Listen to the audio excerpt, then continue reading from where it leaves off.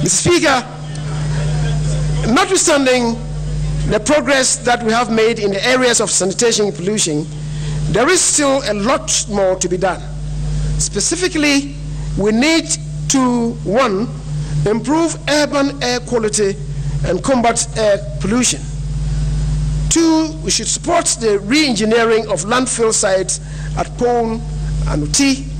3, support fumigation of public spaces, schools, health centers, and markets, including lorry parks. Revamp, reconstruct poorly managed landfill facilities. 5, construct more sustainable state-of-the-art waste treatment plants, both solid and liquid, in selected locations across the country. 6, construct waste recycling and compost plants across the country. 7, construct more sanitation facilities to accelerate the elimination of open defecation. 8, construct final treatment and disposal sites for solid and liquid waste. 9, provide dedicated support for the annual maintenance and management of major landfill sites and other waste treatment plants and facilities across the country.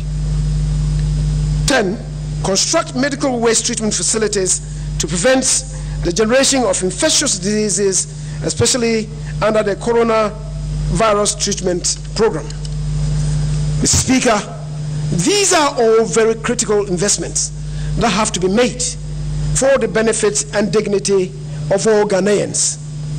These will ensure sustainable sanitation management, improve the quality of life, and reduce the number of deaths and diseases from poor sanitation.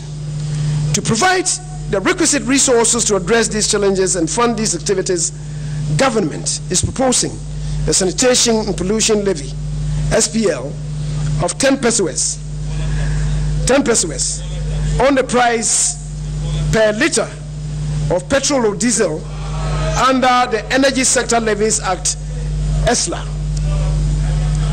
Energy Sector Recovery Levy, Delta Fund. Mr. Speaker, it will be recalled,